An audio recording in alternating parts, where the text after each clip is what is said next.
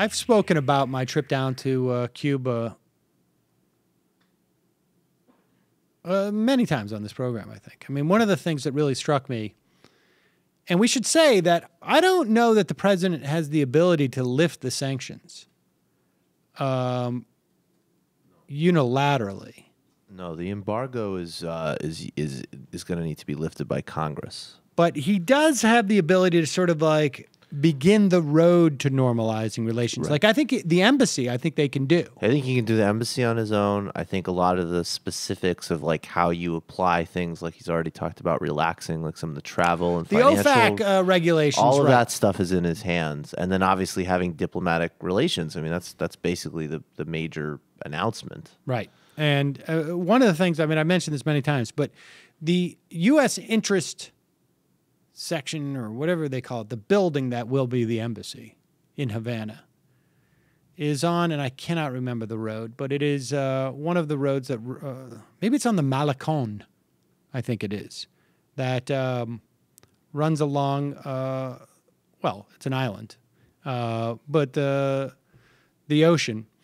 And just as you get into sort of like, head into sort of, I guess, central Havana from the Malecon, there is a statue. And it's, you know, it's green from being weathered, and it's got a cement base that you can see is significantly weathered. It's chipped away. You can see the rocks sort of sticking out from underneath the cement. Now, this was 15 years ago, 14 years ago, or whatever it was. So it could even be more weathered now. And it's a statue of Jose Marti, who is sort of the father of independent Cuba, with his hand up, basically giving the stop signal to the U.S. Embassy, which is in the distance. And in his hand, his arm, he's holding a child. Now, here's the interesting part. That child is Elian Gonzalez. And the statue is obviously not that old, even though it was built to look like it had always been there, that it was weathered. And it's a fascinating piece of propaganda where you have sort of Jose Marti has traveled through time and space to tell the U.S., keep your hands off Elian Gonzalez from the 1990s. And it was it's an amazing piece of propaganda. And I remember, you know, these type of stuff resonated with me because this was following 9/11. It was the summer following 9/11.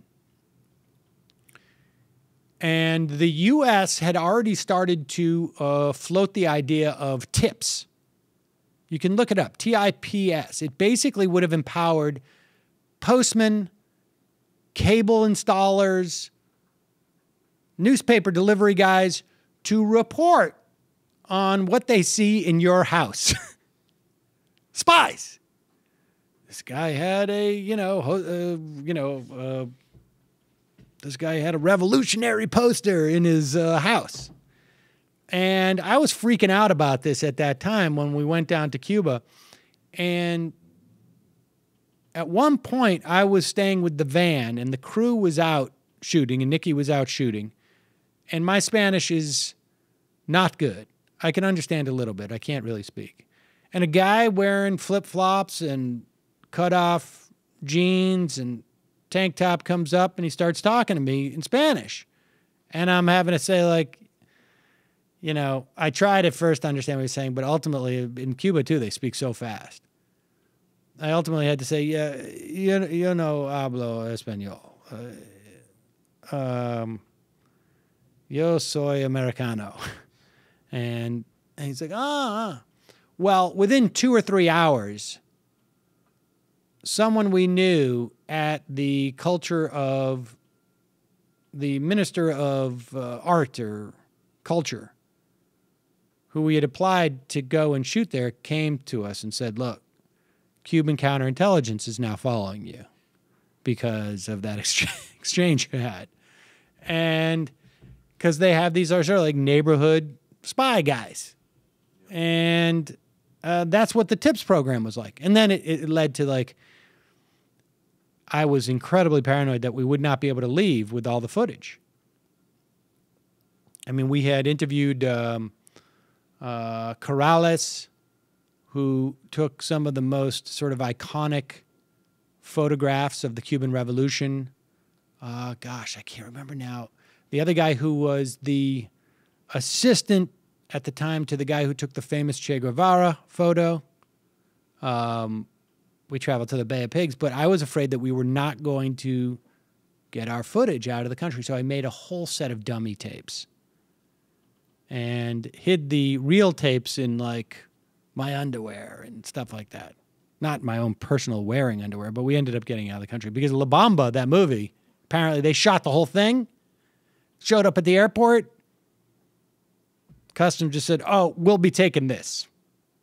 And they had nothing. They had to reshoot the whole movie. Wait, the movie about Patrice Lumumba? Which one movie are you talking about? The guys who did some music. It was a music one. Oh, the music. Oh, it's a totally different movie. I didn't know that story. Oh, yeah. They shot like That's a an bunch of incredible stuff, movie. and I can't remember what the movie is. It's about, they shot like huge 3/4 of the movie. They get to the airport, they got all their film, and the guys at the customs was like, you know what?